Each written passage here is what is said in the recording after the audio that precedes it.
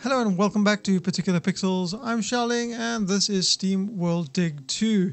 For those of you who never played the original, SteamWorld Dig was a Metroidvania style mining platformer where you play as a steambot by the name of Rusty who receives a deed from his uncle to a small mining town, and you end up helping the town do a number of things as well as mining, obviously. In the sequel you play as Dorothy, a steambot who you actually meet in the original game, who is now searching for Rusty, who for some reason has gone missing. You arrive at the small mining town asking about Rusty's disappearance, only to find out that there are some strange earthquakes going on, and you decide to investigate since it may have some connection to your missing friend. Now, the first thing I want to say is that the graphics in the sequel have been improved over the original.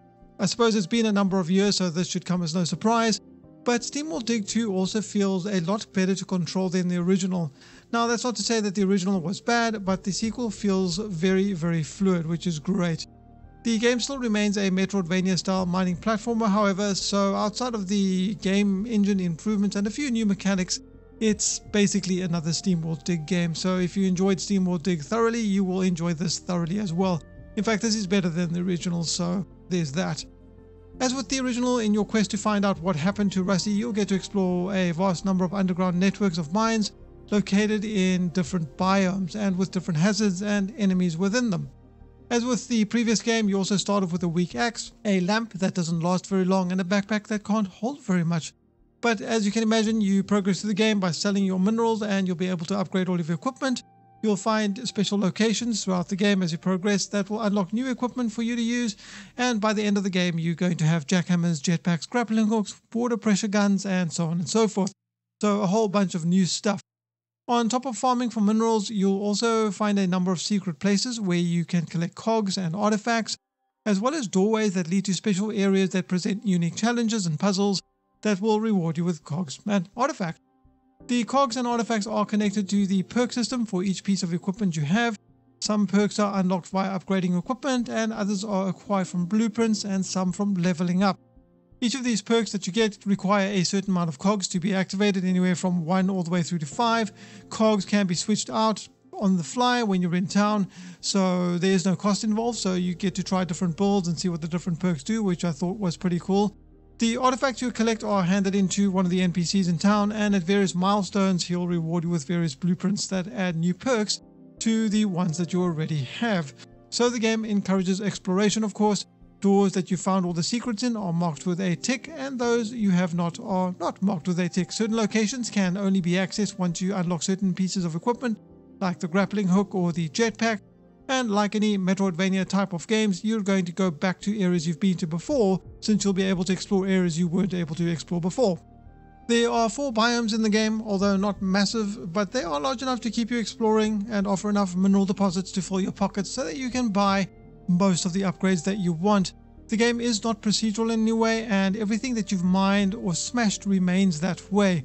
However, the enemies do respawn when re-entering areas that you've exited once going to town. Returning to town is something that you'll be doing frequently, not only to sell your resources but to replenish your health, refill your lamp, and restock your ammo. Dying in the mines results basically in you losing some of the resources you collected, quite a lot actually. So it's not ideal, since the resources don't respawn in the mines once you've mined it, it is gone. The pressure gun is refilled with water in the mines as well, so you can't do that without having to return to town. Killed enemies can drop small refills to certain things like your light, your water, or your health, depending on the type of enemy that you kill, but that's no replacement to returning to town since that maxes everything out to full. There's also a fast transport system in the game, so as you progress further you'll unlock new travel points, or the pipe transport system I think it was called, that are scattered throughout each of the caves in each of the biomes, which will allow you to jet around the map rather quickly when you do need to do so. Early game exploration does take quite a while, since you are frequently having to go back to town for all the reasons I mentioned above, and you can't carry very much, but at some point you are going to unlock the grappling hook, which will offer you more freedom in moving around, and eventually you'll get a jetpack as well that'll pretty much allow you to fly around indefinitely. There, however, aren't a large amount of enemies in the game, unfortunately, maybe 1 or 2 types of enemies per biome, and they are pretty easy to deal with. I think I would have liked to have seen a little bit more enemy variety in the game and with different kinds of behavior. Killing enemies and completing quests are the 2 ways of getting XP to level up. Leveling up unlocks new upgrades and perks. I reached level 15 by the time I finished the game. That took me around 10 hours. After finishing the game, I did reload my save and explore the game a little more for a couple more hours. And at the time of making this video, I believe I found about 84% of the secrets in the game. However, the game doesn't have a New Game Plus per se, so if you do want to keep exploring after you finish the story, you will have to reload the save game just before the final encounter. There are also only 2 difficulties in the game, so once you've finished it on normal, which really is not particularly difficult, there isn't much incentive to play the game again. It was, however, actually a very enjoyable experience after getting familiar with the controls, the game systems. I found myself pretty addicted to it. I'd load it up whenever I had a chance to play some more. The story was okay, nothing particularly original or exciting, and somewhat predictable as well, if I have to be honest, but it did enough to push me forward. The gameplay, artwork and animation was definitely the star of the show here. As I mentioned earlier, it's a big improvement over the original with regards to clarity and feeling of fluidity, which makes a big difference in a game like this.